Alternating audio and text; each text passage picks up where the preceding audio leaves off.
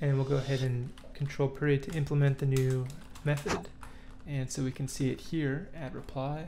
And this post reply object is already going to have the post ID on it.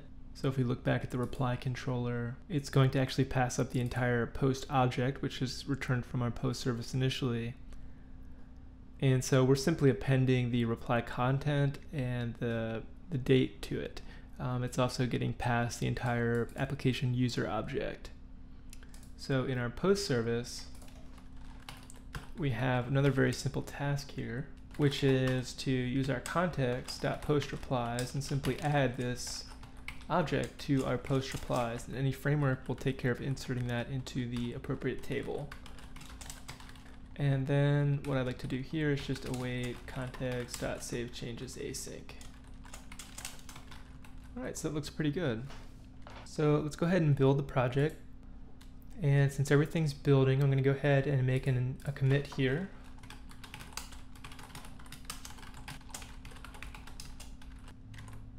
And then we'll go ahead and start the server up. Okay, so what we'll do is we'll go ahead and sign in, and then let's go to one of our previous posts here, and let's click our post reply button. Okay, so we get an error here that the suitable constructor type cannot be found for reply controller. So I've made that mistake in the past here. We need to head over to our reply controller and make this constructor public.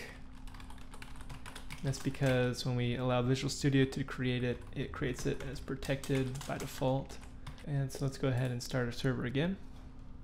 And we'll click the same post again. And actually we'll go ahead and make sure we're logged in here. And so we'll click this post, and now we'll try to post a reply.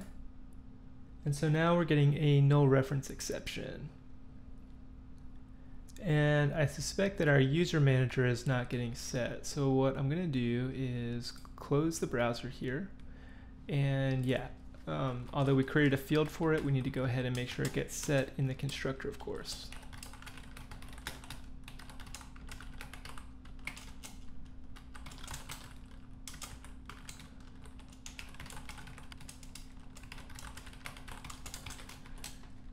Okay, so let's go ahead and try again. All right, same deal. We'll sign in here, and we'll go to our posts and then try to post a reply. And so here we get our simple page, which again needs some styling, but we do have a form, and we have the post content, and then this message that we're submitting it as the username that we have. And we'll just say like post reply here and try to submit. And so yeah, so now we see our reply out to the page. So once again, we need some styling here to kind of make this look a little bit nicer. But let's make sure we can post a second reply. And so we'll go ahead and submit that. And so yeah, you can see that our replies are now getting posted out to the page underneath the original reply. All right, cool. So the next thing that I'd like to do is to actually try to manage our user rating property that's on our application user object. Also, let's go ahead and check this button as well. Okay, so that does take us back to the JavaScript forum. And so let's just go ahead and sign out, or we can just close the browser here. Okay, so let's create some way to actually like bump the user's rating when they either make a reply to a post or they make a post.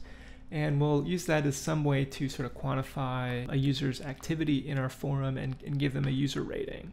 So let's go ahead and increment their rating anytime they make a post or they make a reply. And if you recall, in our user service, I'm going to go ahead and close most of these windows, leaving our reply controller open. And we'll go ahead and also open our post controller.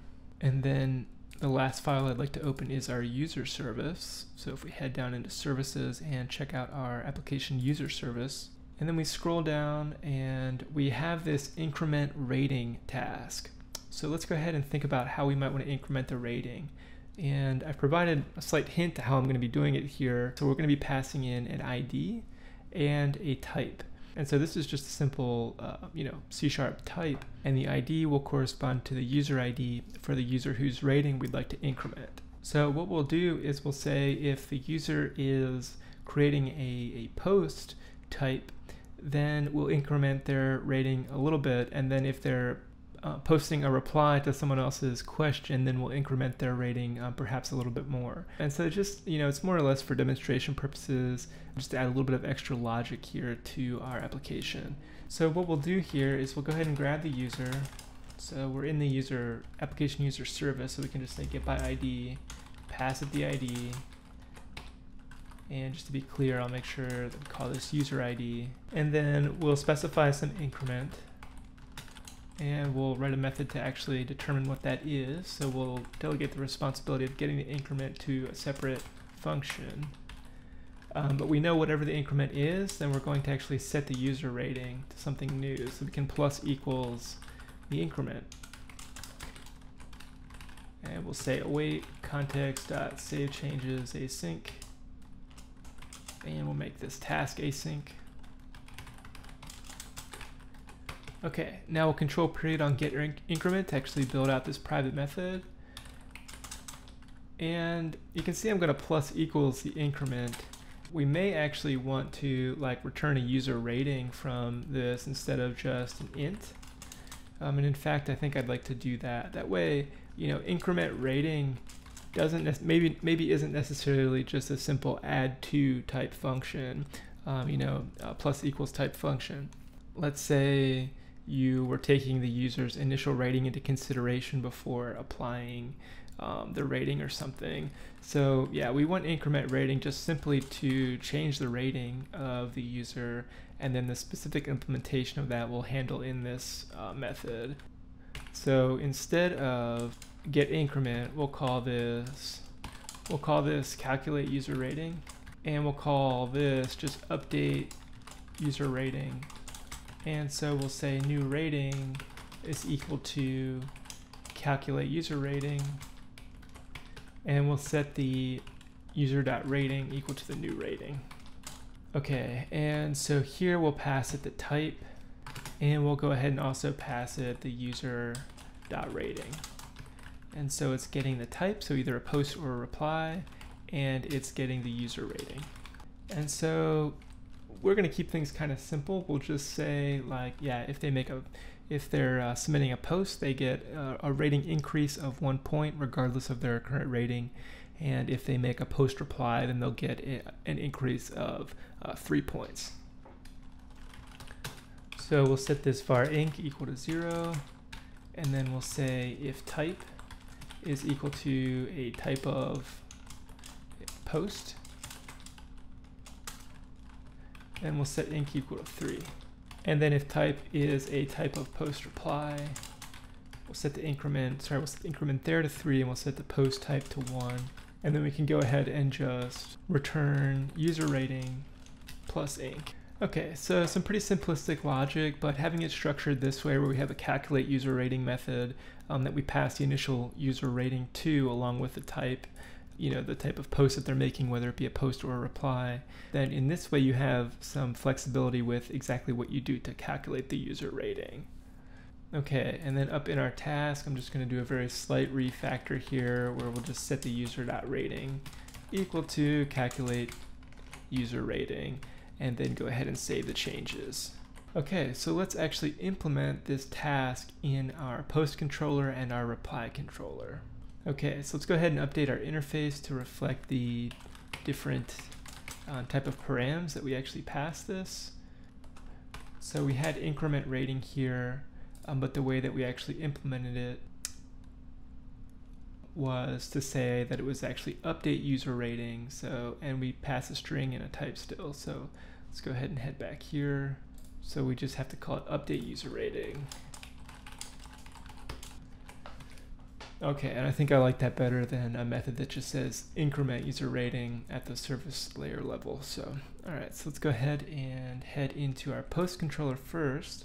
And then down where we're calling add post, we even left a to-do for us here where we say implement user rating management. I'm going to go ahead and await user service, which we need to inject. So let's go do that first. Private read-only application user service, and then in our constructor, we'll go ahead and set that field.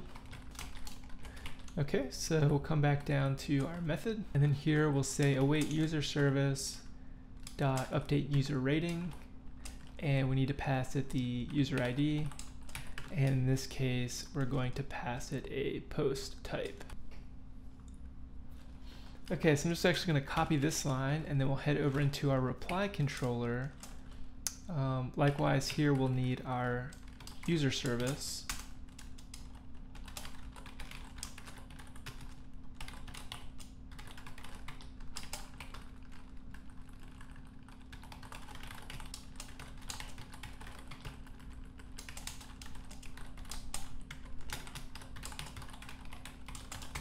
And then we'll head down to the post method on add reply, and when we await for the add reply method, we'll also now await to update the user rating, except we'll pass it a type of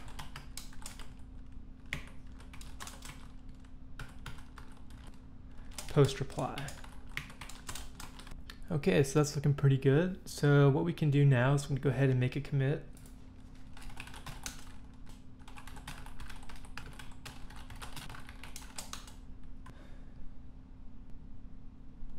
And then I'm just going to go ahead and start the server up. Okay, so I'm going to go ahead and sign in. And then we'll click on settings and just click my profile. And so you can see we have a current rating of 0. So let's go ahead and make a post. So let's make a post in the Haskell forum.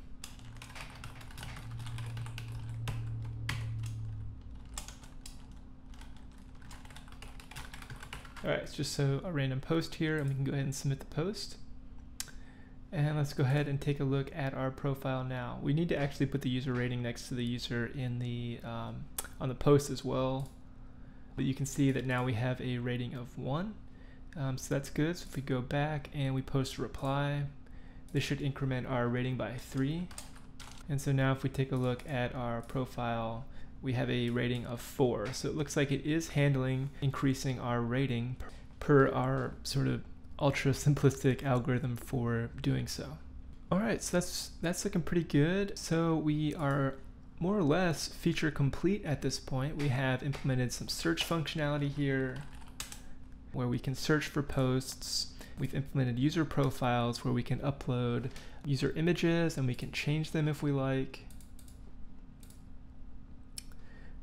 So we're just hitting some breakpoints here.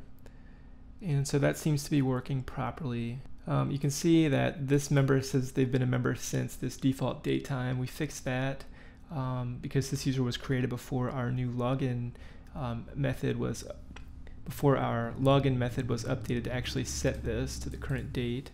We have one more kind of small feature that we can work on now if we sign out and sign back in as an admin user.